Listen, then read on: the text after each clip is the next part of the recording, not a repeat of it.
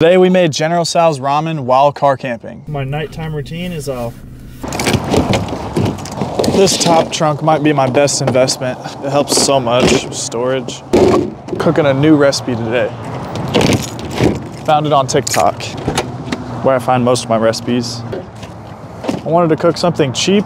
The only thing I had at the time was ramen, so I looked up like a ramen recipe. So now we're cooking like General Tso's chicken ramen and got a bunch of vegetables. I'll give you guys the full rundown in a second. Oh, I dropped my onion. These bags are valuable. Gotta keep them, 10 cents a pop. This will be our trash bag for today. So for extra storage space, I open up the Coleman Camp stove box and I kind of just set everything down here. It's all wet from my last video. It was raining. I love rainy days in the car. I mean, I love rainy days in general. In my old tiny home, the rainy days were my favorite. I'm gonna do some cleaning before we even cook. Real quick, guys, this is how I clean my dirty dishes. I just use Dawn dish soap, a scrubby, and a gallon of water. Scrub with soap, rinse and repeat multiple times. Just a quick pro tip. A lot of people ask.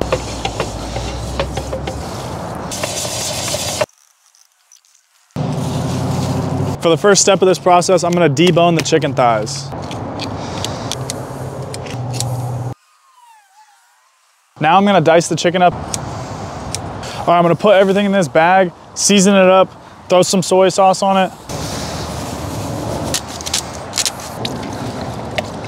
Just mushing that all around.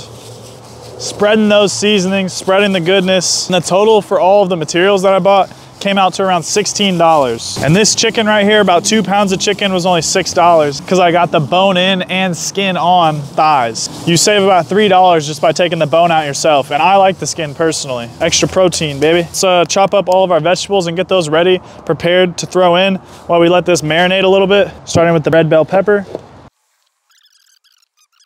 See how I'm like always hunched over? I do have a chair, hang on. Chair activated.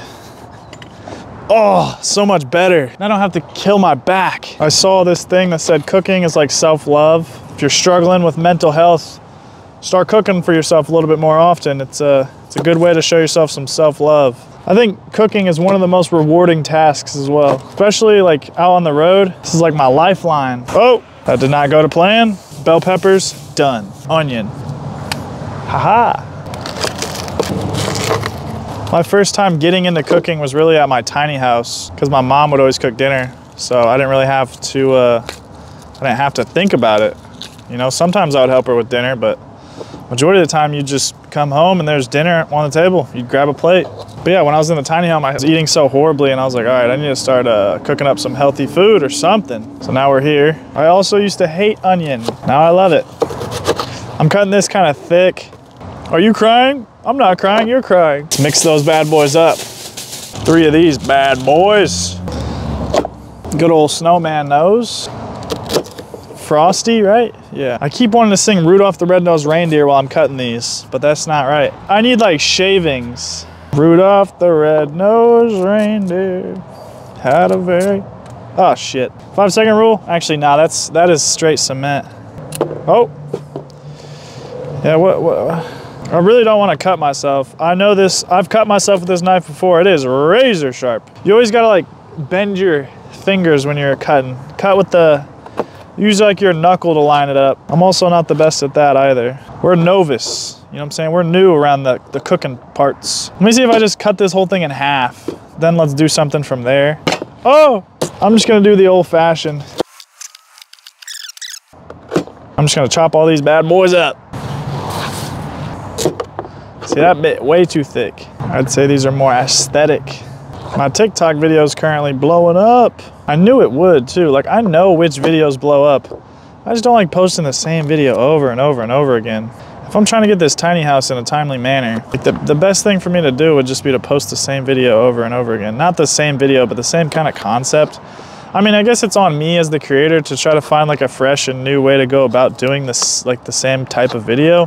Hopefully it gets 1 million views and we get 1,000 bucks. That'd be awesome. Update, the video is currently at 4.9 million views. Second update, it's at 22.1 million views. That one's at 1.2 million. That one's at 600K. All the videos are doing very well and I'm getting a bunch of new followers. So. And hopefully this video on YouTube gets over, because this is my long form, so hopefully this one gets over 10,000 views. Normally they go to about 500 to 600 views and then they chill. And then over the course of the next couple of months, they'll get up to like 1,000, 2,000. Some of them have gone crazy, got over 5,000. It's different. It's a whole different ball game, long form YouTube videos. Okay, I think I'm only gonna chop up that many and then I'll just eat I'll have the carrots for another meal or later down the road. Okay, now to my least favorite thing to chop up, which is these onions, or which is these garlics. Do garlics go bad? These have been sitting in the back of my car for a while.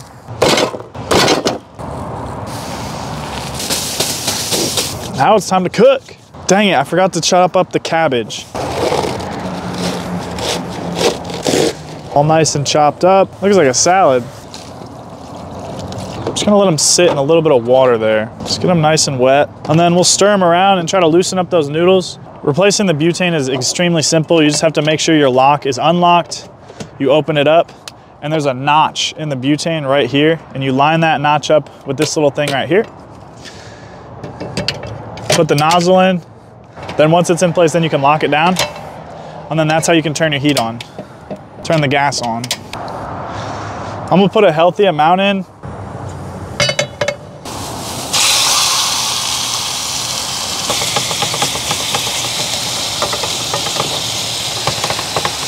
Evening it out, evening it out.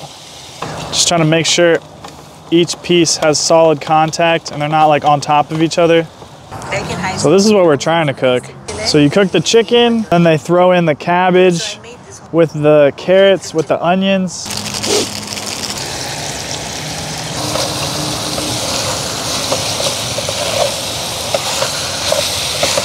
That seasoning got on a whole 2 pieces of chicken.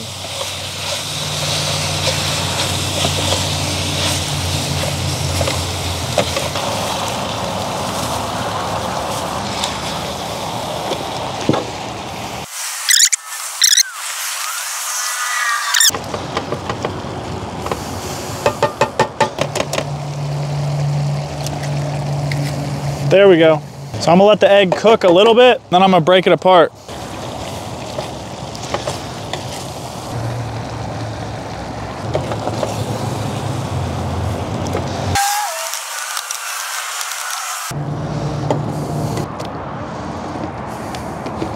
Again, this was like $17, $18 worth of food, and we got a full Tupperware.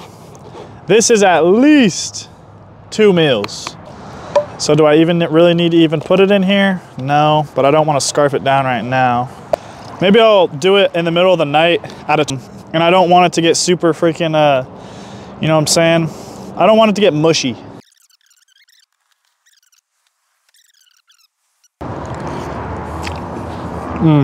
Wow. Wow. One thing, the vegetables went in too early, especially the cabbage.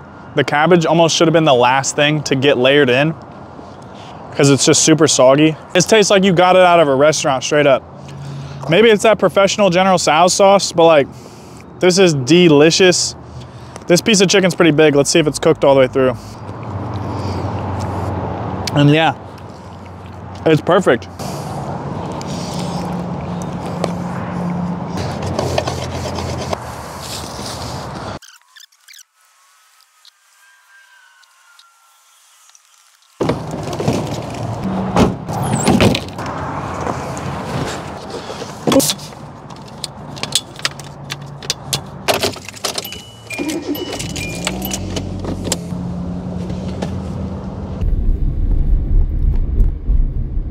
Shit, it feels like a major corporation. Now it's a little bit complicated, however, if you... So basically I found this neighborhood to park in, and I'm just on this public street right here underneath a lamppost, and it's just a nice neighborhood. And yeah, I'm just parked right here on the street. There's a park right there, and I found this place on iOverlander. I use the website, or you can use the app, and you find free parking spots that way. I'm listening to some Mr. Ballin'. I listen to Mr. Ballin' every night to go to sleep, and I'm eating my food. So I already put up this window cover right here, the windshield cover. Let's put up the window covers, and then let's cuddle up in our sleeping bag and go to sleep.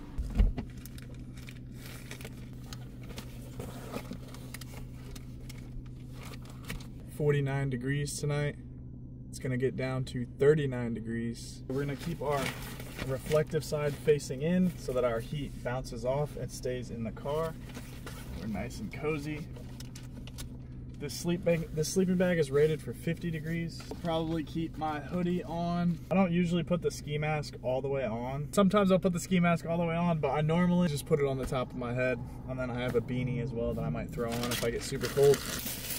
My body stays nice and toasty all night. I haven't had any problems in this neighborhood. I did wake up one morning to a dude tapping on my window, but it was just like the neighbor, the dude sleeping in a car in front of me, or in his truck. And he just needed a jump. But most of the time, no one will really bother you. It did not freak me out because I was already awake, thank God, or else I would have been pretty freaked out. All right, my butt cushion. Oh, it's hot. I'm feeling hot. I'm gonna take the socks off.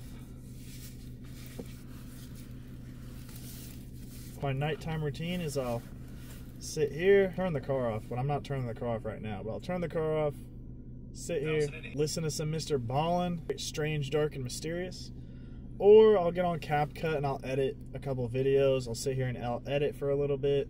I'm probably going to try to edit this vlog down just a little bit to where I can edit it quicker tomorrow, at least like piece all the clips together. Food was delicious today. We had a great time. I'm going to start putting more effort into these vlogs. I think I'm going to take a step back from streaming, only stream maybe like 3 days a week when I have actual content to stream. But yeah, I want to start posting more vlogs. I really want to build up my YouTube long form viewership. But other than that, thank you guys for watching the video. Let me know in the comments what you guys want me to see. Let me know what videos you want me to do. You want me to do car camping in the rain, car camping in extreme heat. Let me know if you want me to do a car camping tour. Just any ideas that you have related to traveling or car camping or any spots that you want me to go visit. Drop them in the comments. Give me some inspiration. Let me know. Love you guys. God bless. Stay on the grind. Peace out. Happy travels.